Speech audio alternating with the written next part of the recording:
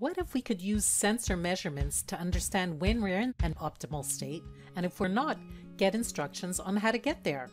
That's where FlowGuru comes in.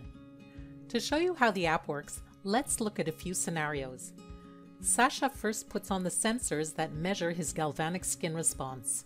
The GSR, based on secretion of the sweat glands, is one of the most sensitive indicators for a person's emotional state. The better the conductance of the skin, the more emotional a person's stimulation. Of course, the system can also be used to handle data from other kinds of sensors. Sasha also puts on a band that measures his heart rate and its variability. Together, these two measurements can give the system deep insight into what state he's in and what kind of steps are needed to move to a better mental state.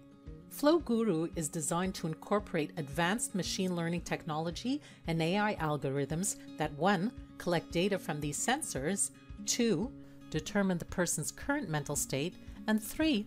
Provide instructions that guide the person on how to get to the desired biometric state. As you can see on the phone, we're monitoring Sasha's mental state. The app detects the trend of the numbers going up or down and offers different guidance accordingly. There are many industries in which dangerous tasks have to be carried out with care, concentration, and after safety precautions have been taken. Jobs involving construction, heavy machinery, toxic chemicals, extreme temperatures, or fine coordination can all benefit from an app that makes sure the employee is in the optimal frame of mind.